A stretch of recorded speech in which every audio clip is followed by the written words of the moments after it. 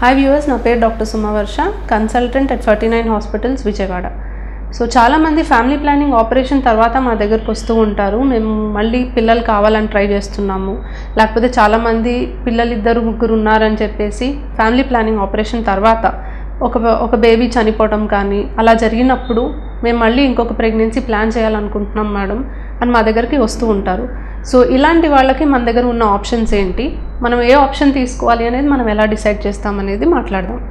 So family planning operation అయిపోయి మన దగ్గరకు వచ్చిన వాళ్ళలో ఫస్ట్ ఏంటంటే అసలు ఫ్యామిలీ ప్లానింగ్ ఆపరేషన్ ఎక్కడ చేశారు, అది బేసిక్ ప్రొసీజర్ది వాళ్ళ దగ్గర ఏమన్నా డిశ్చార్జ్ సమ్మరీ ఉందా చూసుకుంటాము. సో ఫ్యామిలీ ప్లానింగ్ ఆపరేషన్స్ మనం రివర్స్ చేయడానికి ప్రొసీజర్ అనేది చేయొచ్చు. ఆ ప్రొసీజర్ అనేది మనం ఎటువంటి వాళ్ళకి చేస్తామంటే కనీసం ట్యూబ్ అనేది ఎక్కువ డ్యామేజ్ అవ్వకుండా కొన్ని ప్రొసీజర్స్ అంటే రింగ్ వేయడం, లాప్రోస్కోపీ ద్వారా రింగ్ వేయడం లాంటి ప్రొసీజర్స్ని మనం ఈజీగా రివర్స్ చేయడానికి కుదురుతుంది. ట్యూబ్ బాగా ఎక్కువ డ్యామేజ్ చేస్తే, లేకపోతే అంటే కరెంట్ ఉపయోగించి ట్యూబ్ కనుక బర్న్ చేసి, లేకపోతే మనం నార్మల్గా చెయ్యి ఆపరేషన్ ఏదైతే చేస్తామో ట్యూబ్ని మనము అంటే ఒక లూప్ లాగా తీసుకొని మనం దాన్ని టై చేసేసి చాలా లూప్ని తీసేస్తాము. అలాంటి వాళ్ళకి రివర్సల్ అనేది కొంచెం కష్టం. ట్యూబ్ ఎక్కువగా డ్యామేజ్ అవ్వకుండా కొంచెం లాప్రోస్కోపీ ద్వారా రింగ్లు వేసిన ప్రొసీజర్స్కి మనం రివర్సల్ చేస్తే సక్సెస్ అనేది బాగుంటుంది. సో మనము ఫస్ట్ ఏంటంటే ఒక ఎక్స్రే తీయడం జరుగుతుంది.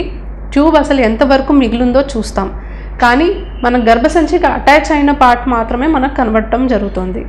సపోజింగ్ ట్యూబ్లో గర్భసంచికి అటాచ్ అయిన పార్ట్ కాకుండా ఫిమ్రియల్ ఎండ్ కనుక తీసేసి ఉంటే దాంట్లో ఫ్యామిలీ ప్లానింగ్ రివర్సల్ ఆపరేషన్ చేయడం అనేది చాలా కష్టం.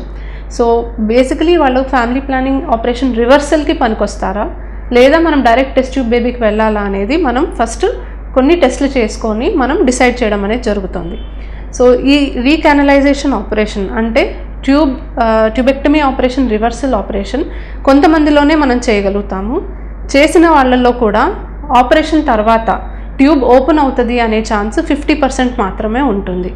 ఆ 50% ఓపెన్ అయిన తర్వాత కూడా ప్రెగ్నెన్సీ ఎంతవరకు వస్తుంది అనేది కూడా డౌట్ఫుల్. ఎందుకంటే మనము ట్యూబ్ ఓపెన్ అయితే చేయగలుగుతాము, కానీ దాని ఫంక్షన్ అనేది మనం వెనక్కి తీసుకురావడం కొంచెం కష్టమే.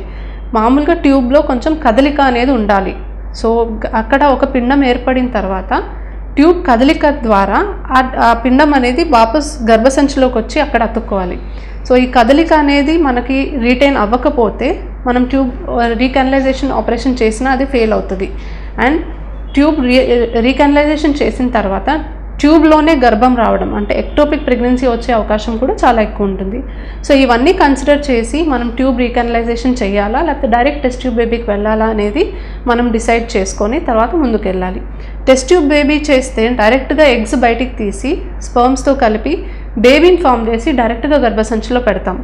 ఈ ప్రొసీజర్లో మనకు ట్యూబ్తో అసలు పనే లేదు. కాబట్టి ఫ్యామిలీ ప్లానింగ్ ఆపరేషన్ చేయించుకున్న వాళ్ళలో test tube baby is a very good option. కాకపోతే 2 ఆప్షన్స్ చూసుకొని ఏ పేషెంట్కి ఏది బెటరో అది డిసైడ్ చేసుకొని ముందుకెళ్ళడం అనేది మంచిది. Thank you.